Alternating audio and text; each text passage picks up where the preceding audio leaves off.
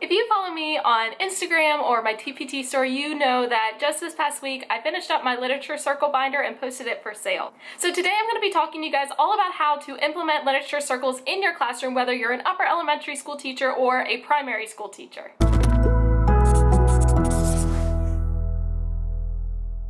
First of all, if you don't know what a literature circle is, it's a small group of students that meet to discuss a piece of literature in depth. It seems to me that a lot of people think that literature circles can only be used for upper elementary and above, so 4th grade, 5th grade, middle school, and then high school. However, I am a 2nd grade teacher and I personally use literature circles in my classroom for my higher level learners, and I've had a ton of success with it. Like I said before, literature circles are a great way to engage your students in a text and to promote higher levels of thinking. So in this video, I'm going to show you guys how I set up my literature circle binder and then how I organize all the materials for my students.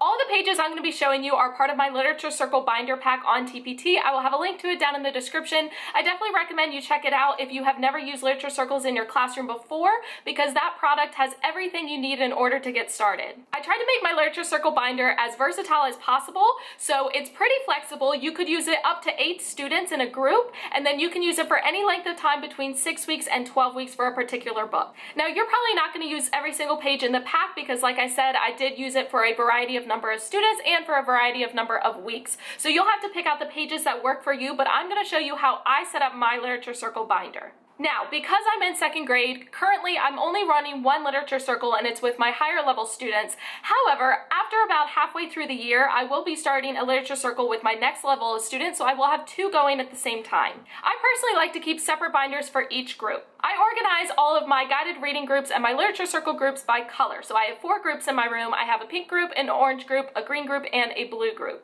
By organizing my groups by color, it makes it much easier for me to keep all of my materials for each group organized. So for my literature circle binder, it does come with a cover page. It's just black and white, but if you choose to organize your groups by color, you can just print it on colored paper, and that will help keep your binders organized for each group.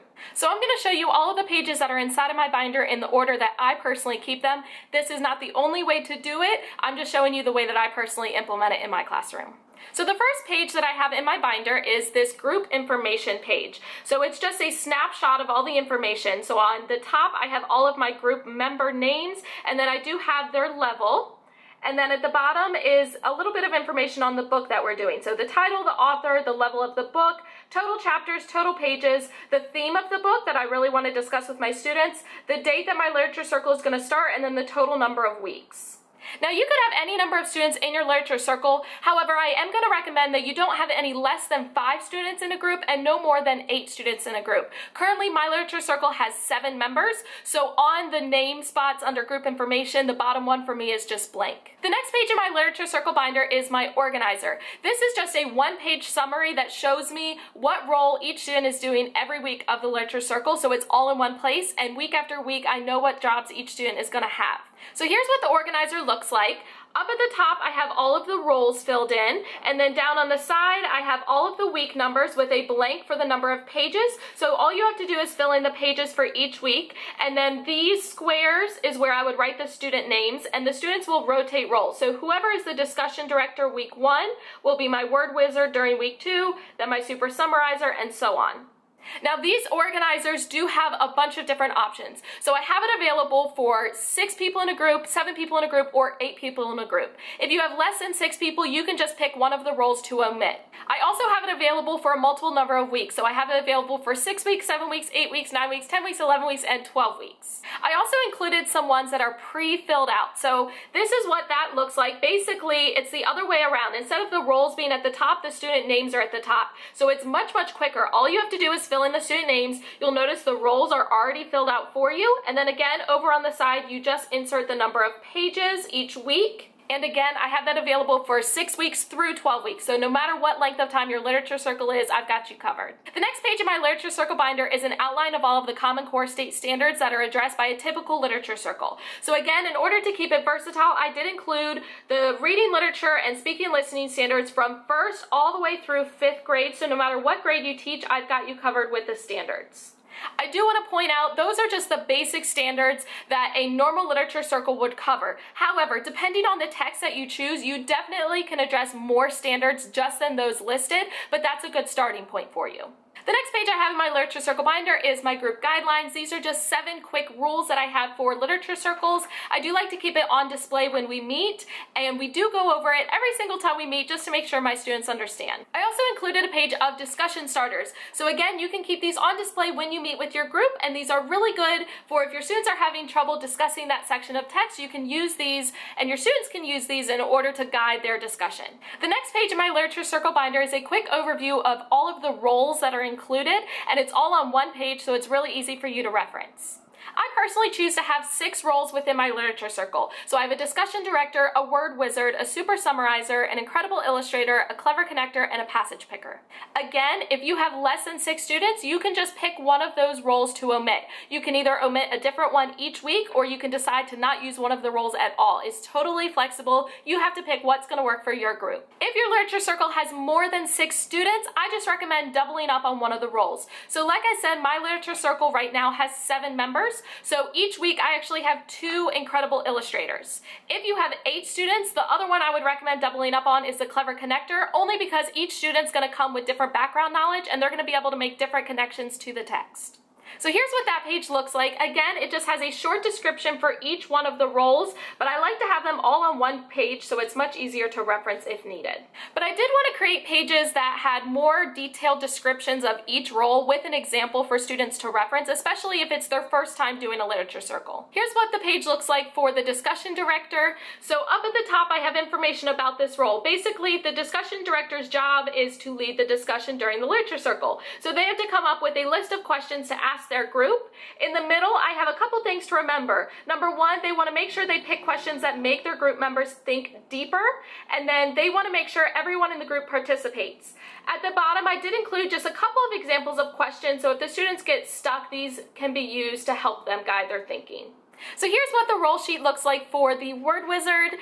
Up at the top, again, just about this role, the word wizard is responsible for finding difficult, tricky, or unusual words in the text. They first have to think about what they think the word means and then use a dictionary to look up the real definition and then use it in a sentence. So here, things to remember is they want to look in the dictionary for the correct pronunciation of the word. I think it's really important that students know how to do that.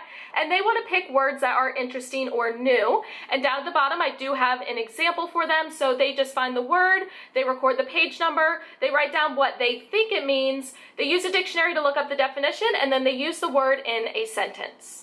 The next role is a super summarizer, and again, it has the same layout. They are responsible for writing a summary of the section of text, and I said they have to use at least 4 sentences. So some things to remember is they only want to write the summary for that section. So if you're organizing your literature circle by chapters, they're only going to write a summary for that chapter, not the entire book so far. And I want them to think about what comes first, next, then, and last. And again, I just wrote a short summary to kind of show them the structure that I'm looking for. Then the incredible illustrator is next. So for about this role, they're responsible for picking one scene from the text, and they have to create a very detailed drawing and write a couple sentences just to explain their drawing. Some things to remember is they need to pick either an important, funny, or interesting part, and their drawing needs to have a lot of details and be colored very neatly. I stress the fact that they have to take their time with this. And down here I gave them an example. I have this available both in black and white and in color. And over here I have just a couple sentences explaining the illustration as an example. The next role is the clever connector. The clever connector is responsible for making connections from the text to people they know, other books they've read, TV shows or movies they've seen, or experiences they've had. And I want them to remember that the connections need to be deep, so making connections to the character's feelings or emotions. And then down here I did give an example of a connection. Now in the product I did include these role tags. So basically they're just circles with each role name on them. I recommend printing them out on cardstock and laminating them for durability, and then I just hole punch them and I attach them to a lanyard. These are not a necessity, but I really like to have them for my students to wear during the literature circle just to identify who has each role, and my students really enjoy wearing them. Then I have a response page for each role. So this is the discussion director, and again I put just a short summary of what the role is responsible for up at the top so the students can easily access it when they're working on it. They have to write down the title, the author, and the chapter that we are working on, and then here is where they would record their 5 discussion questions. This is the word wizard. Again, just a short summary of it up at the top. They record the title, author, and chapter, and then down here they fill out the word, the page number, what they think it means, the definition, and they use it in a sentence, and I make them find at least 3 words. Next is the super summarizer. So again, I have the little blurb about it at the top. They fill out the title, author, and chapter, and then down here they write their summary, and I actually included those beginning words for them to make sure they were following that format. Next is the incredible illustrator. So again, blurb at the top. They record the title, author, and chapter, and then they have a spot for their illustration and their description underneath. Then it's the clever connector, blurb at the top, title, author, and chapter again, and then I make them find 3 connections for that section of text. Last is the passage picker. Again, the top part looks the same, and then they have to find 3 different passages, and for each one they record the page, the first couple words that it starts with, and they explain why they picked that passage. My goal in making this binder was really to make it very versatile so it can be used with any grade level, so that's why the role response pages are pretty generalized. Now the last part of the binder is the rubric. So again, I included a couple different versions of the rubric so you can figure out what works best for you. So this is just a 1-page sheet that has all of the different scoring. I included the categories preparedness, discussion, listening, and then a spot for comments, and I have a description for each point level what that category should look like. I have another page that basically has that same rubric, but up at the top I have a spot to record the student name, the book title, the role, and the chapter, and then I have that chart underneath, so all you have to do is circle the points for each one, and you have a spot to leave comments. And just to save you time, I also have a version of it with the role already filled out for you, so it just saves one of those steps. So if you choose that rubric, basically you would have a separate rubric for each student each week, and I thought that was kind of a lot of papers and a lot of copies to be making, so I did want to make one that had all of the group members all on one page. So this is another choice of rubric for you. This one, basically you put the book title and the chapter up at the top, and then I have a spot for each student. And again, I have this available for 6 all the way up to 8 students, and the roles are already filled in for you. So again, here are your categories: preparedness, discussion, and listening, and over here all you do is circle their score of 1, 2, 3, or 4. Those are all of the pages that I keep in my Literature Circle binder. I just keep them in page protectors right here so it's all in one place and it's easy for me to access. Now I use the binder in order to organize all of my materials, and then each of my students have a folder that organizes all of their materials. Again, because I organize my groups by color, the color of their folder matches the color of the group. So this group is my blue group. They all have these blue plastic 3-prong folders in order to hold all of their materials. So the first page that I include in their folder is this student organizer. I put their name in the title of the book, and basically for each week I tell them what pages we're reading and I assign their role. So they are able to look for any week and figure out what their role will be. And to make it easier on you, again, I did include a version that has all of the roles already filled out, just so it's one less step for you to actually do.